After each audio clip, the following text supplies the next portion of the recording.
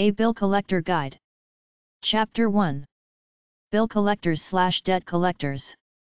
The Fair Debt Collection Practices Act/FDCPA. If you use credit cards, owe money on a personal loan or are paying on a home mortgage, you are a debtor. If you fall behind in repaying your creditors or an error is made on your accounts, you may be contacted by a debt collector. You should know that in either situation the Fair Debt Collection Practices Act requires that debt collectors treat you fairly by prohibiting certain methods of debt collection. Of course, the law does not forgive any legitimate debt you owe. A debt collector is any person, other than the creditor, who regularly collects debts owed to others. Under a 1986 amendment to the Fair Debt Collection Practices Act, this includes attorneys who collect debts on a regular basis. The Fair Debt Collection Practices Act applies to all debt collectors including credit cards, car loans, and mortgages. The Fair Debt Collection Practices Act, FDCPA, only applies to the collection of debts that are personal, family or household in nature. It does not apply to business debts. If debt collectors violate the provisions of the FDCPA, civil liability and monetary fines could be levied on them by the Federal Trade Commission. The Fair Debt Collection Practices Act/FDCPA was passed to protect consumers from unscrupulous collection agencies. It doesn't protect you from the actions of the collection department of the bank or the credit card company, only from a third-party bill collecting company hired by the creditor to collect money on their behalf. Collectors cannot phone your home so many times that they harass you. They cannot call before 8 a.m. or after 9 p.m. They cannot threaten you or use obscene language. They cannot call you directly if you tell them you are being represented by an attorney. They cannot call you at work if you tell them your boss forbids personal phone calls.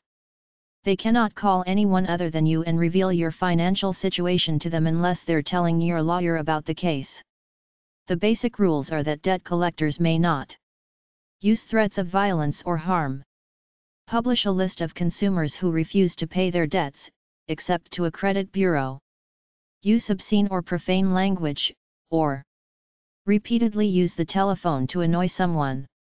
Debt collectors may not use any false or misleading statements when collecting a debt, such as falsely imply that they are attorneys or government representatives, falsely imply that a debtor has committed a crime, falsely represent that they operate or work for a credit bureau, misrepresent the amount of a debt, or indicate that papers being sent to a debtor are legal forms when they are not. State that papers being sent to a debtor are not legal forms when they are. Use any business, company, or organization name other than the true name of the debt collector's business, company or organization. Debt collectors also may not state that a debtor will be arrested if he or she does not pay a debt. They will seize, garnish, attach or sell a property or wages, unless the collection agency or creditor intends to do so, and it is legal to do so. Or actions, such as a lawsuit, will be taken against a debtor, when such action legally may not be taken or when they do not intend to take such action. Debt collectors may not give false credit information about a debtor to anyone, including a credit bureau. Send you anything that looks like an official document from a court or government agency, when it is not, or use a false name. Debt collectors may not engage in unfair practices when they try to collect a debt, such as collect any amount greater than a debt, unless your state law permits such a charge. Deposit a post-dated check prematurely. Use deception to make a debtor accept collect calls or pay for telegrams. Take or threaten to take a debtor's property unless this can be done legally. Or contact a debtor by postcard. This law prohibits a number of practices that were previously standard in the debt collection business, such as they can't contact you at unreasonable times, generally before 8 a.m. or after 9 p.m. or at work. They can't contact you after you write the collection agency telling them to stop except to notify you of any specific legal action. They can't contact your friends, relatives, employers, or others except to find out where you live and work. They can't tell such people that you owe money. They can't harass you with threats of harm, obscene language, or repeated phone calls. They can't make any false statements such as threats of arrest. They can't threaten to garnish your wages and sue unless it's legal to do so and they intend to do it. They can't pretend to represent any legal arm of the government. Engage in any manner of misrepresentation. Try to humiliate the debtor in any way, for example, parking in front of the house in a car with a sign on it stating, "Debt Collector." They can't demand payment over and above what is actually owed. They can't institute legal proceedings against the debtor in a jurisdiction other than where the debtor lives. You may stop a collector from contacting you by writing a letter to the collection agency telling them to stop. Once the agency receives your letter, they may not contact you again except to say there will be no further contact. Another exception is that the agency may notify you if the debt collector or the creditor intends to take some specific action. You can legally break off the relationship with a creditor by informing him or her in writing that you have turned the matter over to an attorney. After that, the collection agency has no legal right to contact you directly except in a court of law.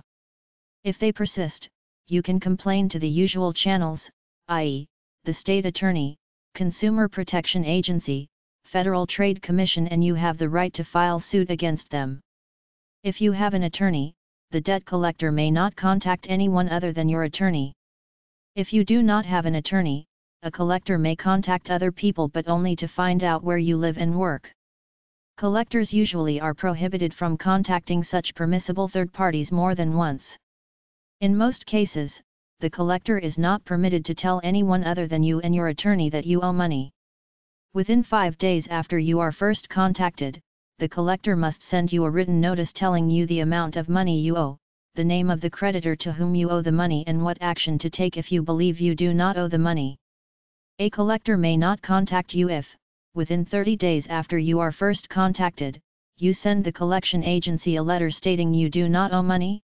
However, a collector can renew collection activities if you are sent proof of the debt, such as a copy of a bill for the amount owed. If you owe more than one debt, any payment you make must be applied to the debt you indicate. A debt collector may not apply a payment to any debt you believe you do not owe. You have the right to sue a collector in a state or federal court within 1 year from the date you believe the law was violated. If you win, you may recover money for the damages you suffered. Court costs and attorney's fees also can be recovered. A group of people also may sue a debt collector and recover money for damages up to $500,000 or 1% of the collector's net worth, whichever is less. Report any problems you have with a debt collector to your state attorney general's office and the Federal Trade Commission. Many states also have their own debt collection laws, and your attorney general's office can help you determine your rights. Include as many details as possible. If you have questions about the Fair Debt Collection Practices Act or your rights under the Act, write. Federal Trade Commission, Consumer Response Center, Number 130A, 600 Pennsylvania Avenue, NW, Washington, D.C. 20580. FTC.gov. The FTC enforces a number of federal laws involving consumer credit, including the Equal Credit Opportunity Act, the Fair Credit Reporting Act, the Truth in Lending Act, the Fair Credit Billing Act, the Fair Debt Collection Practices Act. The FTC also provides free brochures explaining these laws. Write them for free publications like Building a Better Credit Record, Women and Credit Histories, and Credit Billing Blues. Although the Commission cannot solve individual problems for consumers, it can act when it sees a pattern of possible law violations develop, so contact them if you have a complaint. The Fair Debt Collection Practices Act is located at 15 U.S.C. 1692, FTPA 1692. FTPA websites: ftc.gov/os/statutes/fdcpa/fdcpact.htm, the Fair Debt Collection Practices Act. privacyrights.org/fs/fs27-debtcall.htm, Debt Collection Practices, fact sheet that explains the Federal Fair Debt Collection Practices Act. credit.com/credit_information/credit_law/understanding-your-debt-collection-rights.jsp. What debt collectors don't want you to know. Collection agencies try to intimidate ignorant people into paying their debts because they only get paid if they collect. The truth is that legally, bill collectors can do very little to get you to pay a debt. Quite often, they cross the line and do illegal things like lie and hassle people to try to get them to pay. If a collection agency violates the Fair Debt Collection Practices Act, you can sue the agency and collect for damages, and you can use their violation as your defense if they take legal action against you. Try to get a copy of this law at your local library. If they try to impersonate a law enforcement official or a government agent and act like they're serving you with court papers, they're committing a crime and you can sue them. If you owe money to a bank or other financial institution, they may send you a few letters and call you up a few times, and if you don't pay the bill, they will turn it over to a collection agency who will get about 30% of whatever they can recover out of you. Even though collection agencies like to pretend to have lots of power in order to intimidate you, the truth is that you have the power. They have stringent rules they must follow, and if they violate them, you can either charge them civilly for damages or even criminally if they threaten you. Debt collection is a civil matter. The police don't get involved unless it's to collect a judgment in civil court. Creditors can't take property from you unless first cleared by a court. The only times you can be charged criminally is if you default on certain payments like child support or alimony, and if you commit fraud like lie on a loan application or pass worthless checks. Keep a record of everything you pay so they don't try to rip you off and say you owe more than you actually do. A creditor or agency can write letters to you, call you once a day in quest of a payment, and even knock on your door to ask about a payment, but he is forbidden by law to harass you or invade your privacy or use deceptive means to get you to pay your bills. He cannot use foul and abusive language over the telephone, tell anyone besides you the reason for his phone call, inconvenience you, or in any way threaten your job or your reputation in the neighborhood where you live. The way it works is that your creditor could hire a collection agency to try to collect from you on a percentage commission basis, in which case, since they're hired guns, they can't take legal action against you. The worst they can do is report you to a credit reporting agency where the bad debt will stay on your record for 7 years, although some information stays on your credit report forever, as in the case of large loans like mortgages. Your creditor could also sell your account to the collection agency for a discount fee, in which case they own it and they can take legal action against you, like sue you in civil court to collect. If a debt collector cooperates with you, you should be able to negotiate a paying scheme where you will pay off a reduced amount of debt to clear the bill. If you do pay it off, make sure any negative references on your credit reports are taken off. Barring that, you will end up in civil court where you might get a judgment rendered against you, and if you own anything of value like a house, they will put a lien on it with interest so that when you sell it, your debt plus interest will be paid to the creditor. If you don't go to your hearing, they will find you guilty in absentia. They're sneaky with the liens. They will slap one on you without you even knowing it. They take advantage of the ignorance of most people regarding the law. You can either default on the debt and have bad credit or declare bankruptcy. Your action against bill collectors. Some things the collector or creditor are not allowed to do are as follows. Threaten to issue an arrest warrant for you to the police. Can't have you arrested for a debt unless you committed fraud to get the money. Cannot threaten you with anything he or she knows they cannot legally do. Cannot leave threats on an answering machine such that other people could conceivably hear it. Cannot imply that the debtor is under some legal duty to call the collector back. The debtor does not have to return a collector's phone calls. Cannot make idle threats just to scare the debtor. Cannot harass or threaten harassment. Laws are different for a collection agency, which is a second intermediate party, and a creditor who you owe money to directly. By simply writing a letter to a collection agency and requesting that they stop harassing you, they must stop, but a creditor can legally keep hassling you within reason. If a collector is harassing you, contact your local consumer protection office, state attorney's office, the legal department of the collection office, and the legal offices of your major creditors. You can sue your bill collector in civil court for harassment, but it's better to write a letter telling him to leave you alone. Say something like, under Provision 15 of the U.S. Code 1692C, this letter is my formal notice that you stop all communication with me except as prescribed by federal law. You have to keep all evidence of harassment in case you file a civil lawsuit against the bill collector. If he persists, file a complaint with the FTC, ftc.gov. Contact your local Attorney General and Consumer Protection Office. Contact the American Collectors Association. Once you dispute the bill, the collector has to legally stop trying to collect from you until he proves your debt. That means no phone calls, no nasty visits, etc. He has to inform anyone that he's told about your debt, like a credit reporting agency, that you're disputing it.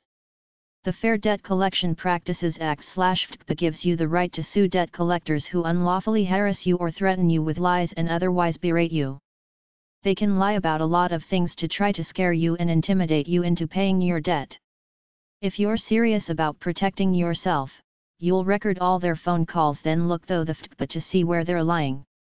You have the evidence on tape, so it's easy to file a civil lawsuit from there. They lie like crazy, threatening to sue you, add fees onto your debt, have you arrested for fraud, etc. If you tape them saying it over the phone or save the emails and letters they send you, it will be no sweat to prove your case that they harassed you contrary to the provisions of the FTCPA. The FTCPA standard is the least sophisticated consumer standard, which is, would anyone believe what the bill collector threatened you with? Every time a bill collector contacts you by letter or phone, he or she must, by law, identify themselves in this general manner. Hello, I am, name, a debt collector representing, creditor, working for Company X. Information obtained during the course of this call will be used for the purpose of collecting the debt. If the bill collector doesn't say this to you, he's violating the FTCPA. No bill collector or creditor has the right to contact any third person about your debt to him or her except to get information solely to locate you. If a bill collector or a creditor tells anyone else that you owe them money, that's an invasion of privacy and grounds for a lawsuit. The FTCPA states that without the prior consent of the consumer given directly to the debt collector or the express permission of a court of competent jurisdiction, a debt collector may not communicate with a consumer in connection with the collection of any debt. Tell the bill collector not to call you at work in a letter, then when he does, make notes about it to give to your lawyer when you sue him. You don't have to talk to a bill collector, but if you do, you have to be truthful about your personal and financial affairs, but you don't have to disclose private information about your financial affairs. All states have a statute of limitations on debt collecting. Very few are over 6 years. If you talk to a bill collector on the phone and simply admit that you owe money on an old debt, by admitting to it, you could be giving the bill collector the legal right to chase after you for longer than the current statute of limitations, so don't say much on the phone. Let the bill collector do all the talking. If you send a bill collector a cease communication letter, document it by sending it by certified mail. Keep a copy. After the collector receives your letter, they can only contact you to either inform you of any legal action they plan to take or to tell you that they're discharging the debt. Read the FTCPA for yourself, write down any points where you feel your rights were violated, go see a debt lawyer and ask him or her if you have a lawsuit worth pursuing. You have to state how the bill collector's actions damaged you. Did they cause you stress, make you sick, depressed, embarrass you in front of others, etc.? You can win statutory damages and lawyer fees just by proving the bill collector broke the law, but beyond that, if you can prove he contributed to a medical condition, mental illness, embarrassment, loss of a job, etc., you could win more money. You can file a civil lawsuit in small claims court, civil court, or federal court, U.S. District Court. In some states, state law goes even further than the FTCPA in protecting the debtor. ftc.gov, Federal Trade Commission publications. For more information or to contact a debt collector, educationcenter2000.com, articles about debtors' rights and fraudulent debt collection practices. American Collectors Association. POB 39106. Minneapolis, Minnesota 55439. 612-926-6547. Collector.com. Contact them if a collector is harassing you. Debt arbitration/debt settlement/avoid bankruptcy. Debt arbitrators collect money owed to a business owner for a fee by contacting the debtor and offering them a deal like pay 50% and the debt is considered paid in full. In return for paying the debt, the person or company saves their credit report from getting a black mark. Some debt arbitrators go through a charade of having a hearing where both sides have their say, but the bottom line is that they are agents for the company owed money and want to collect at least part of it. Their leverage is to save the payer's credit record. If you owe money to someone and they hire a debt arbitrator to try to collect some of it, you can either make a deal to pay them something or they'll report your debt as a delinquent debt to the CRAs. If you owe someone money, make a pitch to them that you are willing to pay 40% of it if they're willing to mark it as paid in full in order to preserve your credit record. 4paydebt.com/debt-arbitration.php. adatoday.com, American Debt Arbitration. ConsumerDebtGroup.com. ConsumerDebtRelief.com. debt-gone.com/arbitron.htm. debtregret.com/arbitration.html. debtrupsci.com. debt-settlement-inc.com. debtsource.com. en.wikipedia.org/wiki/debt_arbitration. Judgment against you. A judgment against you is a court order arising from legal action your lenders took to try to get some money back. With this judgment, a lender has the right to garnish your wages or seize some of your assets, which will be sold at a public auction, and the money raised will be applied towards your debt. If you have bank accounts, investment accounts, etc. in your home country as opposed to offshore, you're sunk. They'll take it to pay off the debt. They'll even go to your safety deposit box if you have one. Quite often, if you own a house and owe some money, your lenders will go to court, win a judgment against you and simply put a lien on your house such that when the house is sold, the lien must be paid plus interest before the sales contract can be valid. If you have a judgment or a lien against you, one way to finagle out of it is to approach the lender and ask to make a deal like 50% of it now in return for wiping it out. Some creditors will go for it to simplify their lives. Money in the hand is worth more than money promised 10 years from now. If you settle a judgment, get the lender to file the paperwork in court to satisfy the judgment. This is called either a satisfaction of judgment or discharge. Once the lender gets the money, he doesn't particularly care about clearing your name. You have to be clear. You get a contract and the discharge papers and you pay, but you refuse to pay until you get those papers. You have to be firm about getting those papers in order to try to restore your credit record. If you own almost nothing or were smart enough to either have relatives own everything you own for legal purposes or put your money in an account in the Isle of Man or Panama, you can smile smugly, hold up your dirty sneakers and your old used car and ask them if they want them. It's all you own. The poorer you look on face, the less creditors will bother trying to get judgments against you. They can easily do computer checks.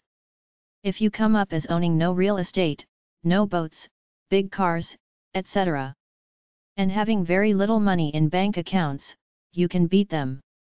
If you can buy a house in someone else's or a company name, LLC, and bury some cash, the only way they can catch you is if they stick a private eye on you to follow you around.